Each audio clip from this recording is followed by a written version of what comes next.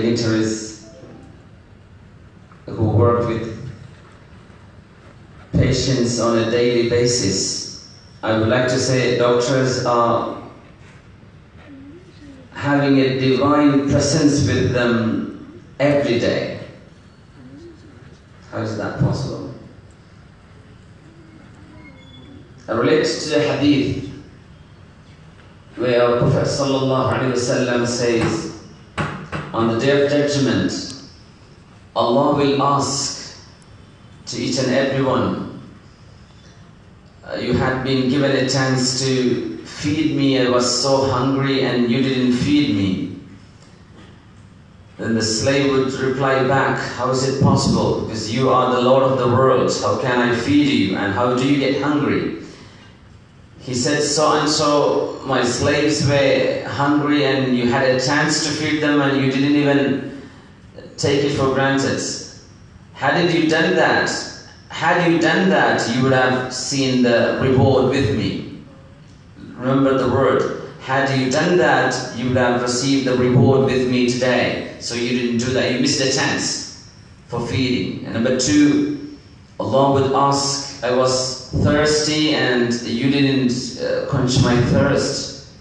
The same reply comes back, how can I do that? You are the Lord of the world. Then Allah would say, there were people, they were thirsty and you could give drink to them and yet you didn't.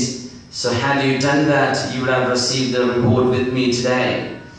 And Allah would say, I needed clothes and you didn't clothe me. The same reply, there were people out there who couldn't buy enough clothes to cover up themselves. Had you done that, you would have received the reward with me today. And finally, Allah would say, I was sick and you didn't even pay a visit to me. How is that possible? There were patients. Had you visited them, you would have found me there. Look at the difference in the reply. For clothing and feeding and drinking water, for all sort of things, Allah said, you would receive the reward with me except for a patient. Had you paid a visit there, you would have seen me there. So in your case, most of you serving the community, even if you can't go to the patients, they come to you, there is a divine presence. It's because humility of the human being. You know, we are created in a diverse ways. Like Imam Ghazali rahmatullahi alayhi says, we could be extremely arrogant and we could be extremely hunger.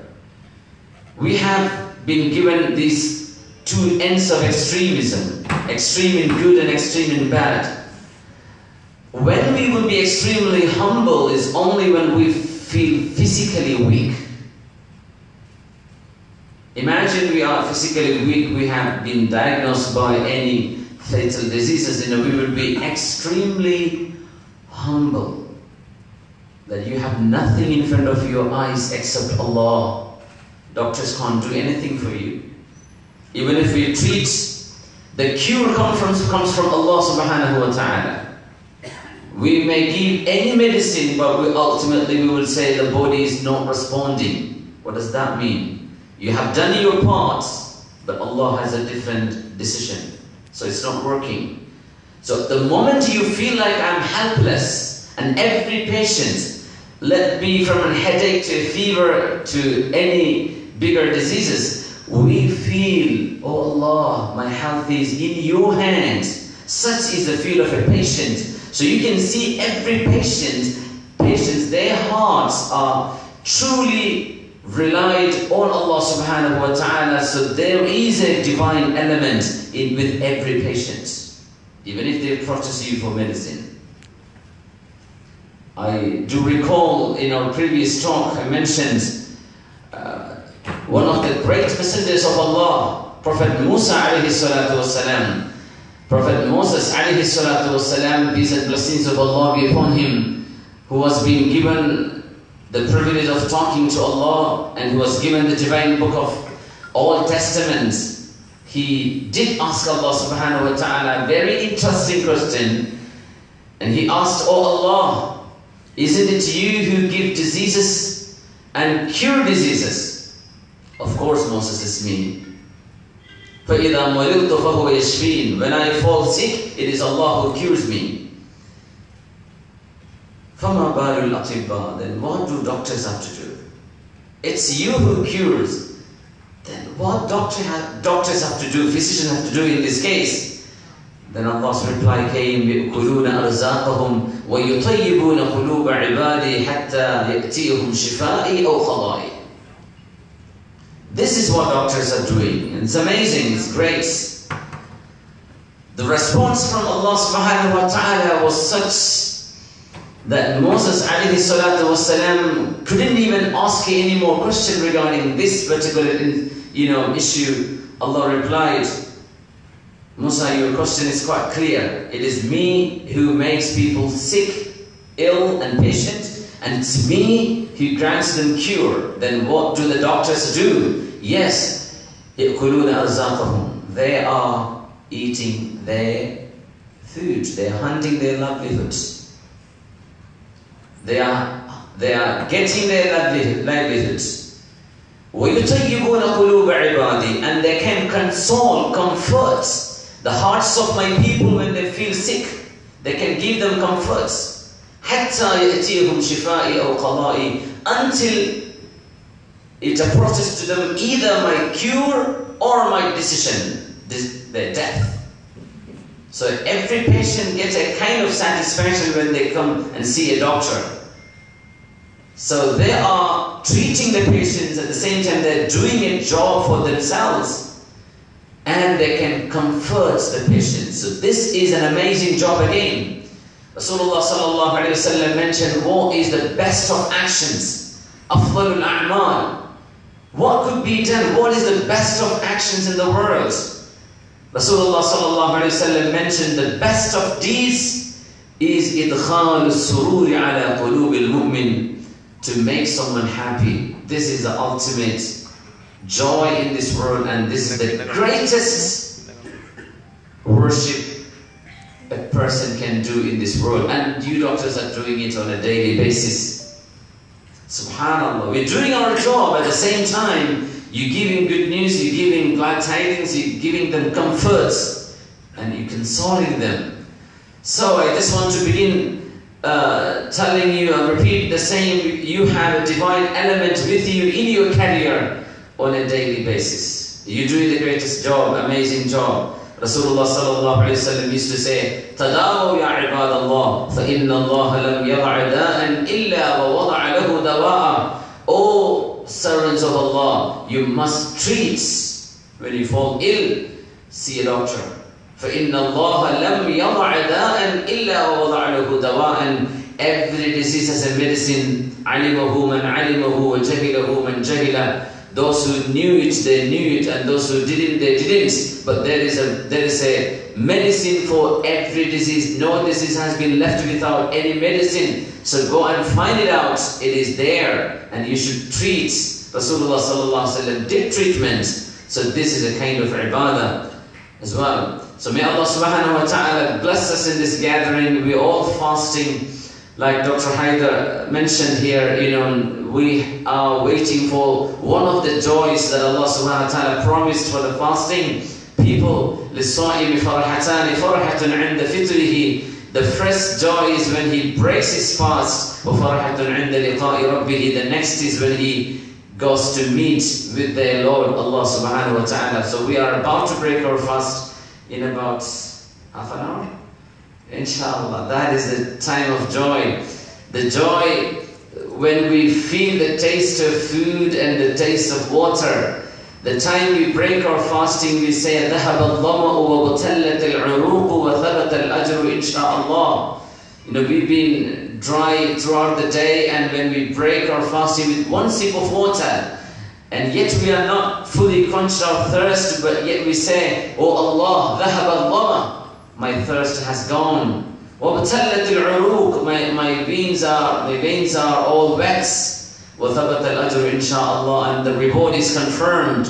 by the permission of Allah subhanahu wa ta'ala, and we actually value the blessing of food and drink when we fast. May Allah subhanahu wa ta'ala reward us. It's not only that we do our part, it's equally important that Allah subhanahu wa ta'ala should accept our deeds. My beloved brothers, my chief guests, may Allah subhanahu wa ta'ala make this time a time of reflection, a time to return to Him. At this time when, we could see many people are getting deviated, misunderstandings about religions, misunderstanding about the Creator. But we doctors, we should be in complete harmony with the religion of Allah subhanahu wa ta'ala. The more we learn about it, the more we get bewildered. It is amazing. How is our Lord? You doctors, you have the chance to observe the complexity of the creation of Allah subhanahu wa ta'ala.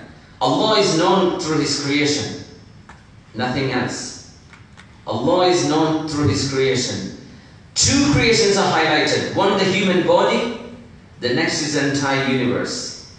Shall I relate to you the ayah in Surah Al-Alaq? The first 5 verses revealed to Rasulullah sallallahu alayhi wasallam while he was meditating in the cave of Hira, and Rasulullah sallallahu alayhi wasallam had no clue about Allah subhanahu wa ta'ala, about the religion of Islam. He was searching for the truth. He knew deep in his mind what the people are worshipping from stones and wood is not the Creator. The Creator should be unseen, but he didn't have any information, any details, until Jibreel alayhi salatu wasalam descended to him and mentioned, recite, read in the name of your Lord. Iqra bismi rabbika alladhi khalaq, khalaqa al-insana min alaq. اقرأ وربك الأكرم الذي علم بالقلم علم الإنسان ما لم يعلم. اقرأ باسم ربك الذي خلق. Read in the name of your Lord. Who is your Lord? اقرأ باسم ربك الذي خلق. Did Allah mention His name is Allah in that particular verse? He did not. اقرأ, read. What should I read? Anything that's worth reading. Anything that's worth reading, you should read. Read. That's why we humans are dignified, by reading, knowledge, education, determination. Read in the name of your Lord who created. Look at the way Allah introducing His Lord. How the Lord is introduced. It is the one who created. What? What did He create? The object is not mentioned. It's a verb, it should need objects and objects, but Allah didn't mention. It encompasses everything that is created. اقرأ باسم ربك الذي خلق. Read in the name of your Lord who created. خلق اقرأ باسم ربك الذي خلق. خلق الإنسان من علق. Again, created man from a sensitive drop of blood. From a clot. اقرأ باسم ربك الذي خلق خلق الإنسان من علق يقرأ وربك الأكرم. Read, and your Lord is the most bounteous. الذي علم بالقلم, who taught the use of pen. علم الإنسان ما لم يعلم, he taught man that which he didn't know. Look at the amazing meaning, the depth of these verses. Allah is introducing Himself to the Messenger Muhammad sallallahu alayhi wa sallam in the cave Hira, indicating two major creations of Allah. Number one, the entire universe. Number two, the human being. Allah relates this ayah again in Surah Al-Kahf. Bismillahir Rahmanir Rahim. ما أشهدتهم خلق السماوات والأرض ولا خلق أنفسهم وما كنت متخذ المضلين. O Messenger of Allah, speak to those who deny the existence of Allah subhanahu wa ta'ala, who deny the existence of the Creator. Speak to them. Were you witness When Allah created the heavens and the earth, were you there when the Big Bang happened? No. وَلَا خَلْقَ أَنفُسِهِمْ. Have you seen your own creation? Did you see your own creation? No. Did you create yourself? No. Did you choose your height and weight and your skin color? No. Did you choose your birth date? No. Are you going to choose your death date? Choose your place of birth? No. You didn't have anything to do with all these things. Something was done for you. So somebody has done it for you. It's not you who created you. We all look more handsome than we look today if we had a chance to mold ourselves. It's not us who did that. مَا أَشْهَدْتُهُمْ خَلْقَ السَّمَاوَاتِ وَالْأَرْضِ. Is it fasting and you're all tired? May I make you sleep? Huh? Let's go in a little bit deep inshallah. Because this is a golden chance I got to speak to you. Because normally, we have the audience, I can't openly speak all these things. They won't be able to comprehend, So alhamdulillah. What I'm saying is, the evidence of Allah's creation, the evidence of the existence of Allah is mainly in two things. One is the universe, one is the human body, and you are dealing with the one side of it. When Allah introduced Allah Himself to Messenger of Allah, He mentioned, اقرأ باسم ربك الذي خلق. He created, again He repeated, خلق الإنسان من علق. Created man from a cloth. We all include in the creation, yet Allah chose, especially Allah mentioned us again, created man. Like, تَنَزَّلُ الْمَلَائِكَةُ وَالْرُّوحُ فِيهَا. We are about to enter to the last 10 days and nights of the Ramadan. In Laylatul Qadr, تَنَزَّلُ الْمَلَائِكَةُ. The angels will descend. وَالْرُّوحُ, and the angel Jibreel alayhi salam. Angel Jibreel alayhi salam is one among the angels. He included, but because of his dignity and importance, Allah made a mention separately. Likewise, Allah created everything, خَلَقَ الْإِنسَانِ, but He created man. There is something special to do with that. Coming back to Surah Al-Kahf, مَا أَشْهَدْتُهُمْ خَلْقَ السَّمَاوَاتِ وَالْأَرْضِ. I didn't show anyone how did I create the universe. See, what you have is all hypothesis, may or may not be true. Let it be Big Bang or other phenomenon that happens. But no one has seen, there is no one to deny. If you tell them Big Bang happened 16 billion years back, no one is there to correct you. No, that was 70 billion years back I was there. No, nobody will be there to correct. It's all hypothesis, may or may not be true. Scientific calculations. We are not to underestimate these calculations. Yes. We have to get to a point, somebody has done the Big Bang. You don't rely on the Big Bang and say, there is no need for a creator, Allah or any deity. But you have to admit, somebody should have done that, because nothing can come out of nothing. Nothing can come out of nothing. So I haven't shown anyone how did I create the universe. وَلَا خَلْقَ أَنفُسِهِمْ, and your own creation. I didn't show you. Maybe some scientists have seen, maybe some doctors have seen how you were being created in the womb of your mothers. But you as a person, did you see that personally? No. You didn't see that. Or bigger, the funny talk we did with our parents, the way we disturbed their nights and days. We don't even remember. But somebody has seen it, but not you. So you haven't seen your own creation, nor the creation of the universe.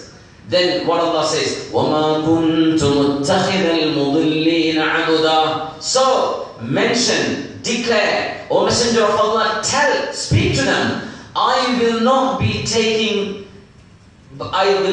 siding those who go astray. What does that mean?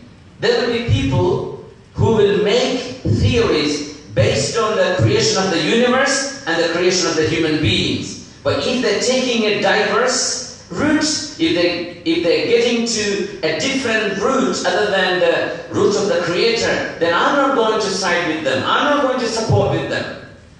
There is an indication there will be theory of evolution that would come up about the creation of the human being, the theory of national selection. Allah is indicating And there will be a theory based on the creation of the universe, that may be Big Bang. And these are the two tools,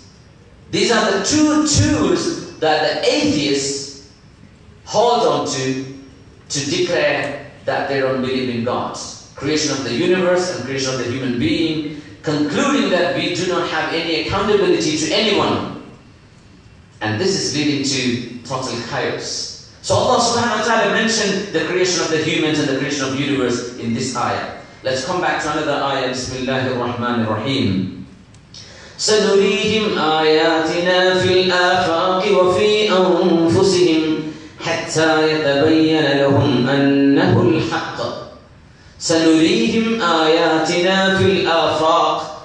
We will be showing our signs in the horizons. Allah says, I will be showing you miracles in the horizons, in the space, in the upper universe, which is above you, other than the earth, in the earth, outside of the earth. We will show you our signs.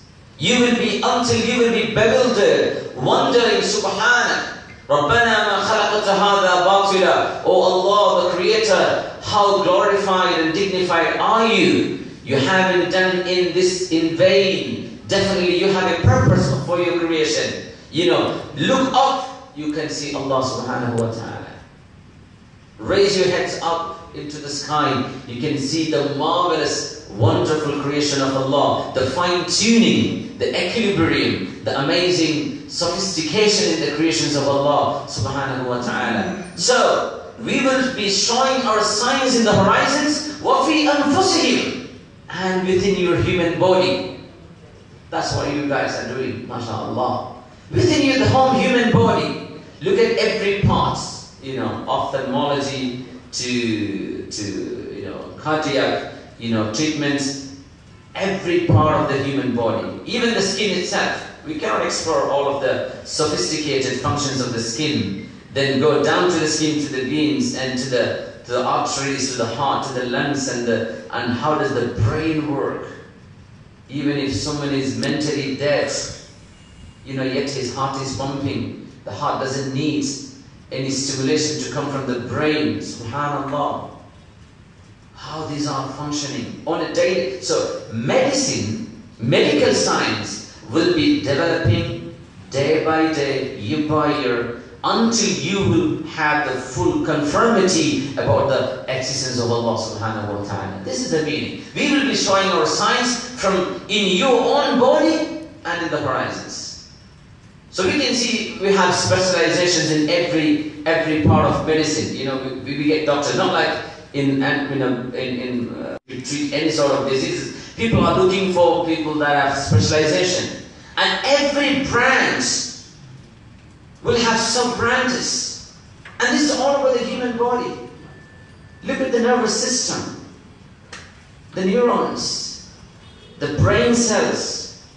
How does Subhanallah, Allah subhanahu wa ta'ala gave us a character, and that character could be there even if we have a heart transplantation. How is that possible? The way we give, stimulations, into our brain, it is amazing. It's amazing, isn't it? Every part of your body is amazing. The way Allah created. So, Allah subhanahu wa ta'ala mentions, we will be showing our signs in the human body. That means Allah is not going to elaborate our human body. It means Allah will be giving you chances to explore the complexity of the human body on a daily basis.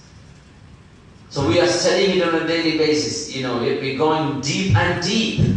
So a physician should be more believing in Allah subhanahu wa ta'ala than anybody else. What science is doing? Science is doing only observing the creation, how things are created. You have nothing to do other than that. In a lab, what you're doing is you're just observing the complexity of the creation without thinking who could have created this, who could do this, except Allah subhanahu wa ta'ala, except the ultimate creator. So looking at a medical test, a medical report, anything related to a treatment, The medicine, how the medicines are functioning in the human body. Subhanallah. Everything, these are all clear signs from Allah subhanahu wa ta'ala for us to understand. It is Allah subhanahu wa ta'ala, فَإِذَا مَرِضْتُ فَهُوَ يَشْفِينِ. It is the one who causes to fall ill, and it is He who cures us. May Allah subhanahu wa ta'ala cure all of our diseases physically and spiritually. Ramadan is a treatment which is done from a physical aspects. From a spiritual dimension. Allama Imam Ghazali rahmatullahi ta'ala alayhi used to say that human functioning, human actions are all based on the stomach of the human being. If the stomach is starving, then all our limbs will be satisfied.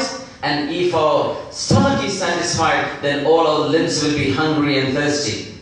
Do you get that? When we feel hungry, look at us. We're tired. I don't want anything. I'm just waiting for the Iftar time, and that's it. I don't want to do anything. My limbs are satisfied. You know why? Because your stomach, your abdomen is hungry now. When it is full, our limbs will be thirsty and hungry. We want to do so many stuffs. So it is a controlling of our human emotions and looking back deep in our characters. Human is not human by the body itself. We are body and ruh. We are the combination of the ruh, the soul, and the human body. When there is a dead person, every organ is there. He has every one of his limbs, but the only missing factor is his soul. When the soul is departed, we call him he's dead or she's dead. Subhanallah. So the soul has been embedded in the human body, and soul is one of the amazing creation of Allah subhanahu wa ta'ala, and no human being will be ever able to explain it in minute details. وَمَا أُوتِيتُم مِّنَ الْعِلْمِ إِلَّا قَلِيلًا. Even the Messenger of Allah sallallahu alayhi wa sallam was approached, a group of Jewish people. They asked يَسْأَلُونَكَ عَنِ الرُّوحِ. They asked Rasulullah sallallahu alayhi wa sallam, what is the essence of ruh, soul? Then Allah asked the Messenger to reply, قُلْ الرُّوحُ مِنْ أَمْرِ رَبِّي. Reply back, reply to them, speak to them. Ruh is one of the amazing creation of Allah. وَمَا أُوتِيتُم مِّنَ الْعِلْمِ إِلَّا قَلِيلًا. You have been given only a little knowledge. So, the Messenger of Allah sallallahu alayhi wa sallam said, our ruh will be satisfied when the ruh has a connection with its origin. We all want to be, always get connected to our home, get connected to our family, to our parents, to our family and children. This connection, when it is disconnected, when ruh is disconnected from Allah, when our lips are not engaged in dhikr, our mind is not engaged in contemplating about the creation of Allah, then there is a disconnection. So that's why wealth itself cannot satisfy us. It cannot. We all feel a kind of wavering in the human body if we are disconnected from Allah. The greatest power on the earth. Take time to pray. We are helpless. Even if sometimes shaitan will tell us to be a little bit arrogant, but we will realize that the moment we fall ill, I'm nothing. I can't do anything. I'm helpless. Subhanallah. So this is a connection. Allah's angels do not eat or drink. Yes? Allah's angels do not eat or drink. They don't engage in the physical intimacy. They don't marry. They don't have sleep or rests. So Allah subhanahu wa ta'ala asked us to undergo the process that the angels are undergoing in their whole lives without eating and drinking. So He asked us to do that just the daylight hours of the Ramadan. 30 days, 29 days, just undergo and taste it. How do you feel? When we are disconnected from the material world, we have the spiritual side. I can challenge you and say, if hadn't been Ramadan, if we are not in Ramadan, would you be choosing to come and attend this function? We will never be, except a few. We will never be. Why? Because in Ramadan, we are a little bit disconnected from the worldly affairs. At least from eating and drinking, from our physical needs, from our business. We are mentally ready to spare some time for our own salvation. If that mentality is not there, we will not be able to respond like you did for today. We won't be. And this itself is an indication that human body is in need of salvation, in need of disconnection from the worldly side. Not fully, of course, we are not, talking about being Rahbaniyah. No. رَبَّنَا آتِنَا فِي الدُّنْيَا حَسَنَةً وَفِي الْآخِرَةِ حَسَنَةً وَقِنَا عَذَابَ النَّارِ. We are a society, we are asked by Allah to pray, oh Allah, give us the good of this world and give us the good of the hereafter. So there should be a balance. When we are fully drawn to the material side, we will not feel any sign. They are not getting the salvation or satisfaction. Subhanallah. So we are experiencing it. Rasulullah sallallahu alayhi wa sallam was doing i'tikaf in the masjid of Medina. And during i'tikaf, they will not, we will be asked, to stay in the masjid as long as possible and accept, to answer the call of nature. Otherwise, we will be staying there day and night. So Safiya bint Huyay radiyallahu ta'ala anha, Rasulullah's wife, she came with dinner to Rasulullah sallallahu alayhi wa sallam to the masjid. And Safiya radiallahu anha, her house was a little bit far away from the masjid. So Rasulullah sallallahu alayhi wa sallam thought of accompanying her until to walk her to the house. Then Rasulullah would come back. So Rasulullah is going, and a little bit there is a moonlight. And Safiya radiallahu anha is a young lady, Rasulullah's wife, and both of them are walking in the moonlight of Medina. While they were walking, two men passed by from Ansar, and they belong to the family of Ansar in the Medina. They are the true Medinians. And they hurried, فَأَسْرَعَ. They hurried in their walking. They hastened a little bit. Then Rasulullah asked them to stop. عَلَى رِسْلِكُمَا. Stop there. And they looked back. What, Rasulullah? Why did you stop us? He said, إِنَّهَا صَفِيَّةُ بِنْتُ حُيَيْ. You can go. This is my wife Safiya, and you may go. Then they asked, what?